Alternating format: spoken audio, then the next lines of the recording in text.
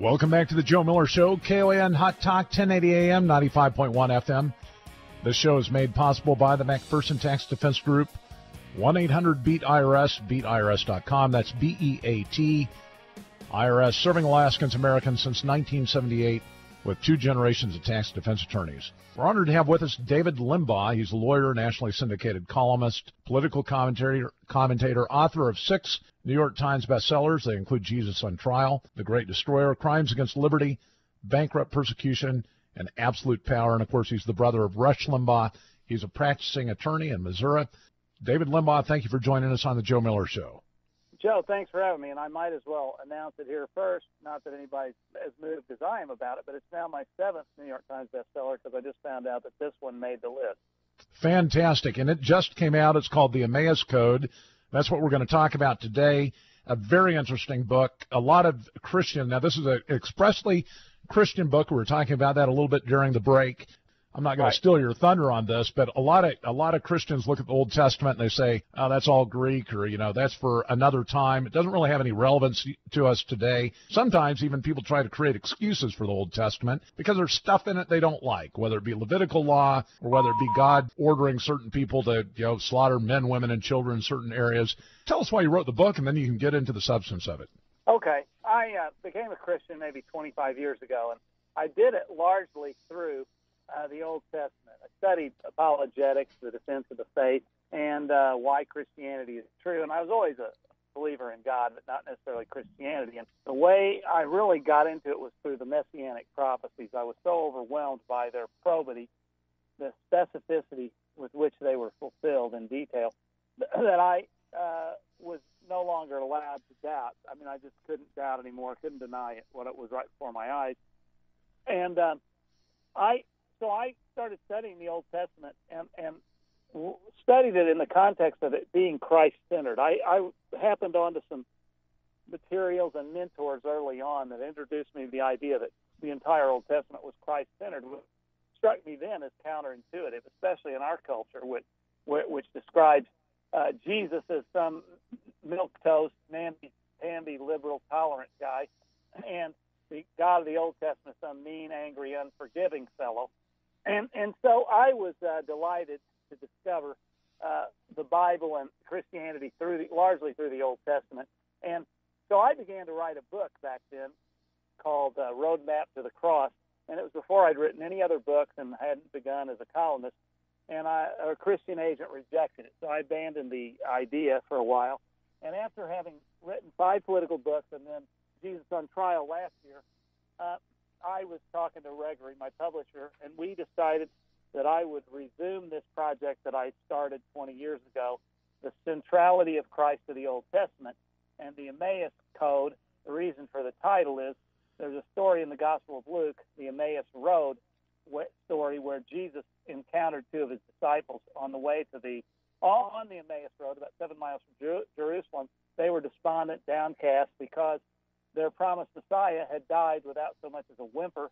He didn't deliver Israel from Rome like they expected the Messiah to do, and he died a humiliating death on the cross. And so Jesus appeared to them, and the Scripture says they were made not to recognize him supernaturally.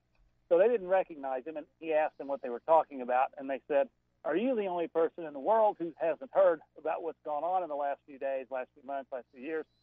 And he then proceeded, according to the Gospel of Luke, to open the Scriptures to them, which was only the Old Testament because the New Testament hadn't been written yet, and showed how every bit of it pointed to him. It's all about Jesus Christ. And then after he left and they recognized him, they said to each other, "Did our hearts not burn within us as he revealed himself to us?" So it was the greatest Bible lesson ever given by God himself. So this is not my original idea, as some people say. Why are you writing this? Everybody knows. We Catholics, we Lutherans, we've been talking about this for hundreds of years. I didn't claim the originality. And in fact, Jesus is the one who inaugurated this idea.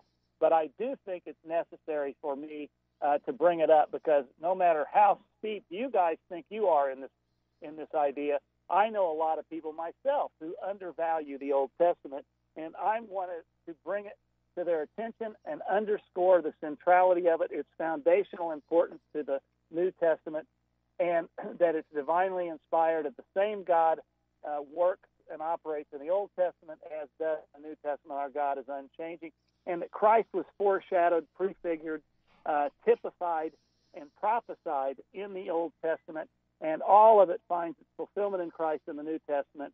And it's just it's a pretty exciting thing if you're a Christian who gets into this stuff, and even if you aren't, I dare say that it might really intrigue you if you study it. You know, I'm also a lawyer, David, and for our listeners who just joined us, David Limbaugh, a lawyer, nationally syndicated columnist, just came out with his 7th bestseller, New York Times bestseller, The Emmaus Code, Finding Jesus in the Old Testament. And, you know, there aren't many in our profession, David, who are overt Christians, evangelical Christians. Many reject it. There are a lot of people on the political side that are on the left, not necessarily correlated with whether or not you're a Christian or not, but the reality is there's a lot of doubters in our profession. And yet you look at, for example, and this doesn't go to the Old Testament necessarily, but although the prophetic things there that were fulfilled should be convincing to anybody that really wants to look for the evidence. But one of the most convincing things that I experienced, at least when I compare it to what we do, looking for evidence, supporting positions, is that you had, 11 of the 12 disciples going to their death proclaiming Christ as the risen Messiah, something that a lot of people will say, well, you look at the Muslims who will go out and they'll die for a concept. But this is one in which you don't have a person that dies for something they know to be false. And it just, to me, is such a convincing force for anybody that's really looking for the evidence. But in the Old Testament, you've got even additional information out there. You've got additional fulfillments. Tell us a little bit about the obscure in the Old Testament. I mean, there are a lot of books there. A lot of people wouldn't necessarily think that, for example, the story of Job relates to Christ. Give us a little bit of a correlation there. Yeah, and this book, by the way, I consider it an Old Testament primer. It's a background of the Old Testament, kind of an introduction to the Old Testament that's accessible to laymen, and I think also scholarly enough to intrigue Christian scholars. And where I go into each book and give the background, and I give specifically how Christ is central to each point. I go through each book and show how he's pointed to and prefigured. And then, and I also give a couple of chapters on background and summary and outline of Old Testament history, just to get people so they'll get oriented. But yes, in going through all the books, and there's different Christ threads, the typology, the covenants, and prophecies, and the rest. But you asked me specifically about the book of Job. The book of Job, I think, Job typifies Christ because he suffered. He was made to suffer on behalf of other people, and he had done no wrong. He was considered righteous. Now, no man is perfectly righteous other than Jesus Christ, but he was relatively righteous, and he was made to suffer, and he questioned God. And by the way, Jesus questioned the Father when he was on the cross, and the Father did not answer him. If you recall, the Father was silent. He didn't verbally answer him. And that's what poignantly illustrates the separation of the Father and Son in that brief moment where Christ suffered not just physically but spiritually in an anguishing experience that we can't possibly imagine. He was tortured on the cross. He was beaten. He died. But the separation from the Father contrasted with the bliss that he enjoyed with him in eternity past is beyond our ability to comprehend. But he didn't answer Jesus. Why have you forsaken me, God? And that's basically what Job said to God. Why do good people suffer? Why? I've done everything right. Why are you killing my family? And God doesn't answer Job directly. He doesn't submit a formal essay to him and say, here are the reasons, 1A, 1B, 1C. What he does is he takes him on a tour of the universe, and he demonstrates how sovereign he is, how omniscient and omnipotent, how mighty he is, and how he oversees with delicate care every aspect of his creation, down to every hair on our head. And so I think that's a thematic connection between those two books that just really reaches me. Now, there are others, I'm sure. I'm not looking at it right now, but that's the one that I remember from my book. So with respect to, let's say, the Jewish community, particularly the Orthodox community that values the Pentateuch and other books of the Old Testament, Is this a book that you think will play a special role in perhaps giving them information that might actually act as a mode of conversion? I don't want to be that presumptuous, and it's all in God, and it's a very legitimate question. It's all in God's hands, of course, and that's not the purpose of writing it. I wanted to help fellow Christians who tend to undervalue, as I said, the Old Testament, and I think some Jews, and I consider Christians, I mean, very close to the Jews. We are in unity on Israel. And I have great love for the Jews, and I think God has special love for the Jews. Salvation is through the Jews. Jesus was a Jew. He set aside Israel as a holy nation of priests to bring the gospel to us through the Davidic line and through Abrahamic line and through the Jesus Christ himself, obviously. And I just, even though the Jews largely rejected Christ, I think God still has a heart for Israel and a heart for the Hebrew nation. And I think some of them might. I don't know if they're in a position to their eyes to be open to it because they're oriented a different way.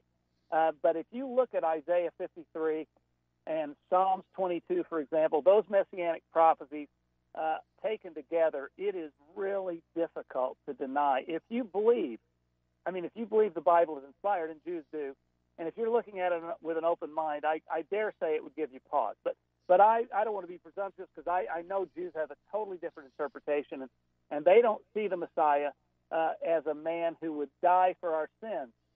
They see him. They anticipated a political or military redeemer, and that's why the disciples were so shocked when Jesus died that way. They believed the Messiah they believe anybody who was hung on a tree is cursed. Well, Jesus was figuratively hung on a tree in his crucifixion, so they didn't think he could be the Messiah. That was another reason. So they have an entirely different orientation toward messianic thinking, is my understanding. And so even if you point to all these things, it may not register with many of them. But I'm not an expert on Jewish thought, and so I shouldn't say that. But this is about the Christian interpretation of the Old Testament. Well, fantastic book, The Emmaus Code, Finding Jesus in the Old Testament. I'm not through it yet, but I appreciate the copy that your publisher sent us. I'd recommend anybody that has an interest in the Old Testament. If you're a Christian, you should. It'll give you a better understanding and a new appreciation for it.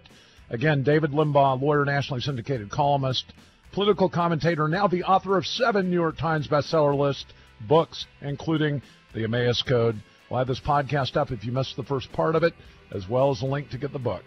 Stay with us. The Joe Miller Show. We'll be right back.